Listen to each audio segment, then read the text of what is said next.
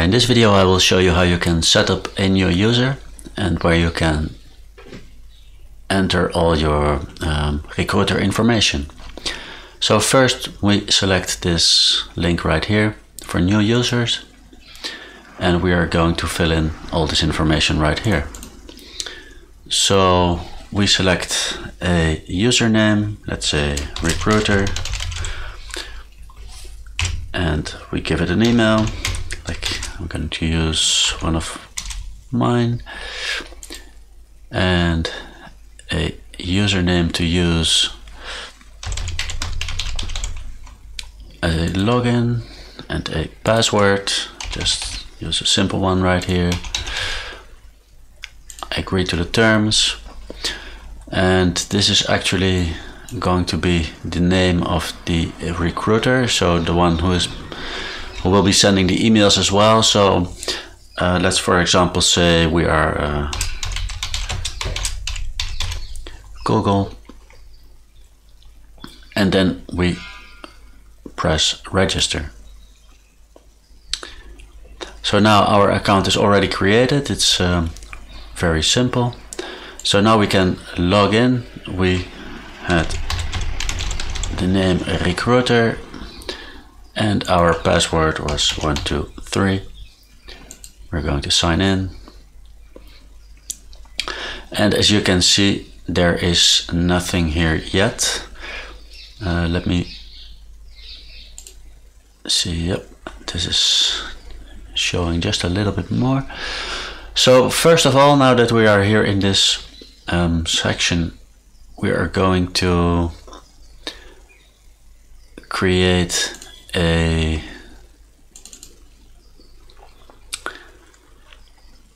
settings that's over here. So we're going to press that button.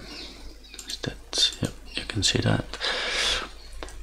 And now you are going to fill in the information you see right here. So you can select a country. It's not required. This is your email address. From this email you will be sending your emails. If you leave these two fields empty, it means you will not use your Gmail account, so that's just fine. Your ManyChat API, you have to fill that in. If you don't enter something here, it will not work, so make sure you check where you in your ManyChat account, under your settings, you will find a link that says API. Let's just show you that for a second. Here it says API, and you click generate token as we just did, and you will get this token. So you just copy that, put that in here. Then on these two spots you enter the flow ID for the confirmation, or the flow that will let your candidates know that they moved on to the next round. So that is here in this one, the progress flows folder, and you have the approved candidate, so that will mean they move to the next round, or the declined one, which is of course the one that mentions that they are declined. As you could see in the previous videos where you can find the chatbot identifier or the flow identifier, it's the same for this one. You can find it in the address bar on top, and it will start with content. For this particular one, it is, I will just write it down in a sticky right up here. Flow ID is, and there you go.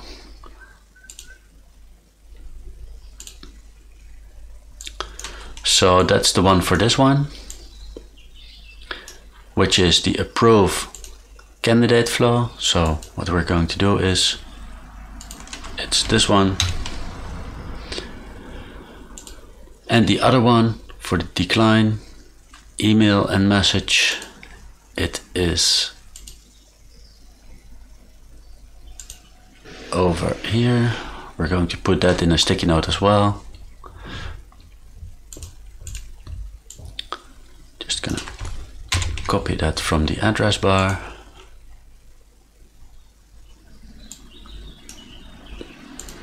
Put it in a comment sticky note.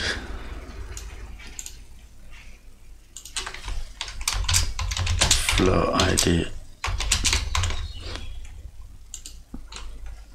And there you go. So that's for your reference. And we are going to put that one up here.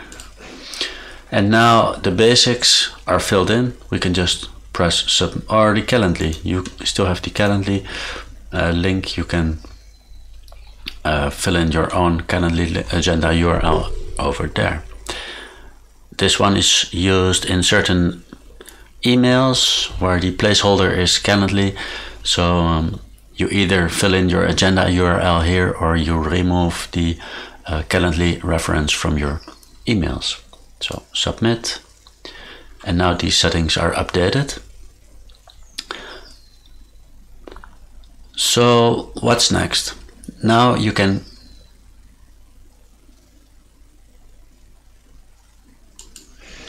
choose email template, and as you can see,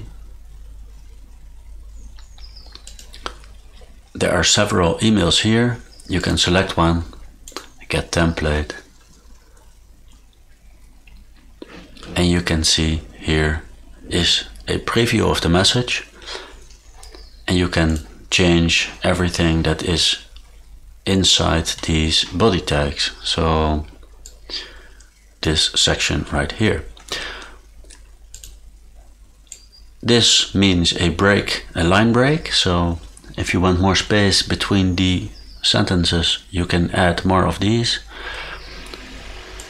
It's basic HTML, so if you want something special, I suggest you Google a little about HTML, but it's pretty basic, so I think you will know what to do. You can change each template for each recruiter. So there's various templates. For example, this decline template, which will just say, unfortunately, you have been declined. And a phone interview, get this one. As you can see, it says URL right here, which means the Calendly URL. You can see right here what these placeholders will be replaced by. So for example, the sender SIG,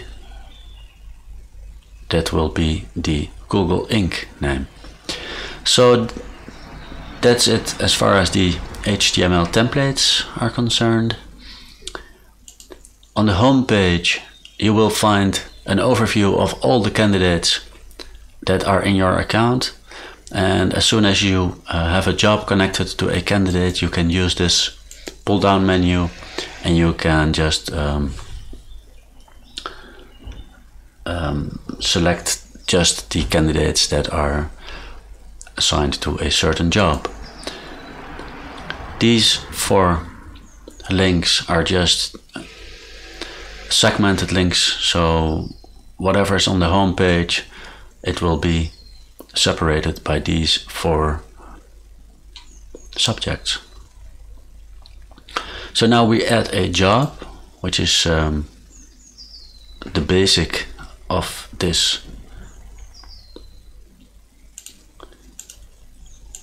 program. Job reference, it's just a code. Most recruiters have a code for a vacancy, an application number. So we just fill in something here, something like that. It's not important right now. Maybe a little shorter, so something like that. Job name, it's remote sales.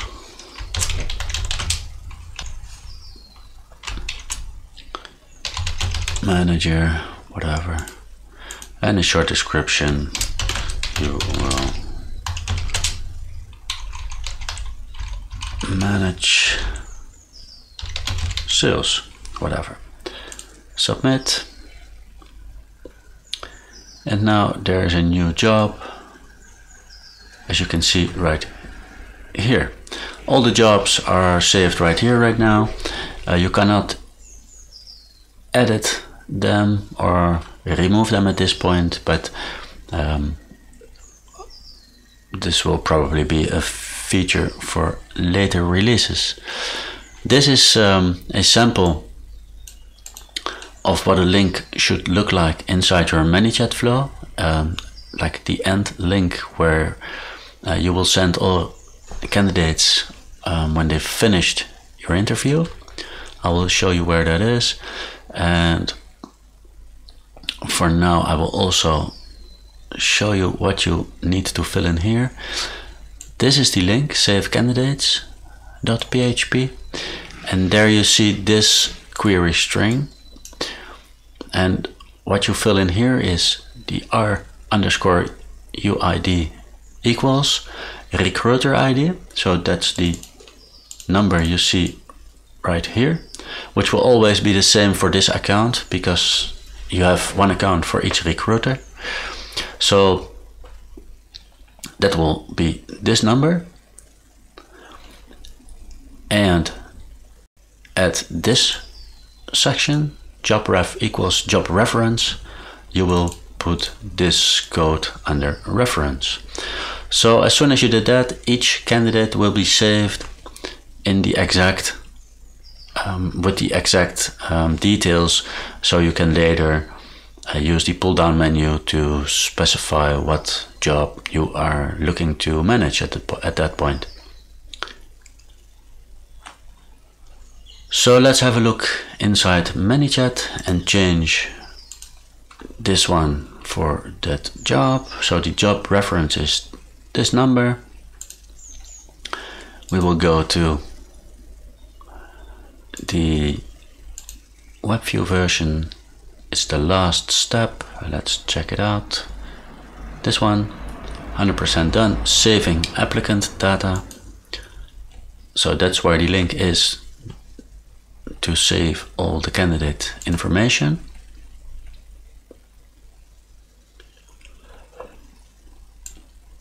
Which is this one. And as you can see, job ref, we just copied it. I'm gonna paste it right here. And the recruiter ID was 999-1001.